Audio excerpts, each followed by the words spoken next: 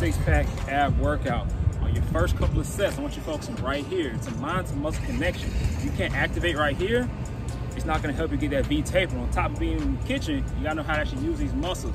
So as you're going through the workout, notice how you're feeling it all the way through the top. If it's your first time, you might be feeling it everywhere. That's okay. As you get more advanced, you'll get better recruiting the right muscle patterns. All right, let me know how that ab workout goes for you. Let's get it in. For my beginners, let's go for about a 15-second reps between your ab exercise. The more advanced crew, about 5 to 7 rests between each exercise. All right, let's get it.